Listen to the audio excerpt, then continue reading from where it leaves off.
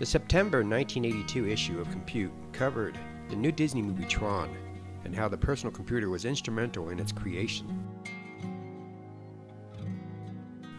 The Atari and Apple produced sounds of greater purity than some synthesizers, according to Frank Serafine, one of the creators of the Tron soundtrack.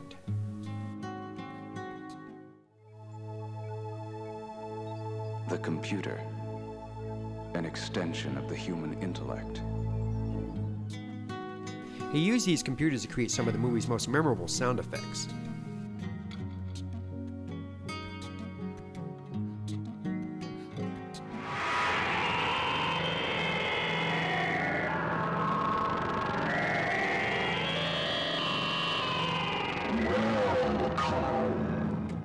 While Tron's stunning visual effects and pioneering use of animated computer graphics attracted the most attention, the sounds, like the visual, were also the product of high-technology computerization.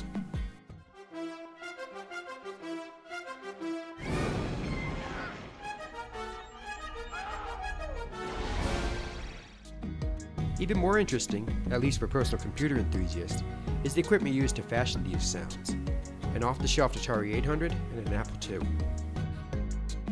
Consider the roar of the light cycles, the futuristic motorcycles on which the gladiators of Tron duel while racing along the circuit grids of the computer in which they are trapped.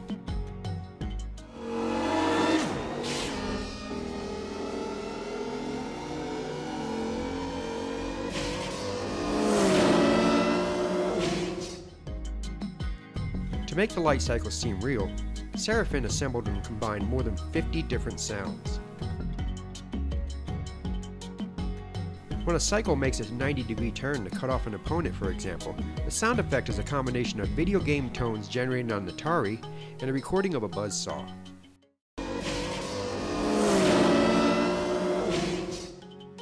The Apple II was used with plug-in sound cards from Mountain Hardware and an Alpha Centauri keyboard to create the bonging noise of a thrown discus.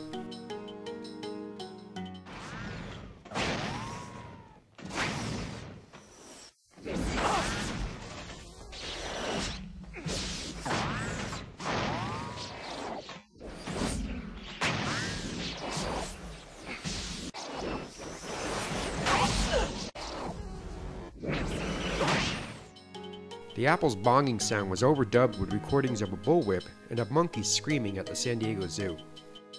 All of the thousands of sound effects created on the computers are collected on tape or cataloged on the Atari with File Manager 800, a database program by Synopsys Software. Serafine says it saved his studio hours of tedious filing. Serafine then went on to lament that the sound capabilities of these computers were underused, partly because the proper tools are not available. Unfortunately, most people take sound effects for granted, he says. The sounds in Tron come and go so fast that almost nobody realizes the amount of labor involved.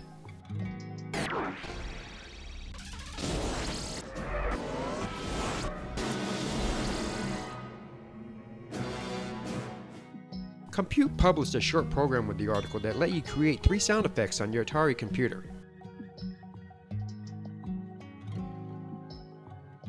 Little programs like this will go a long way to influence young programmers.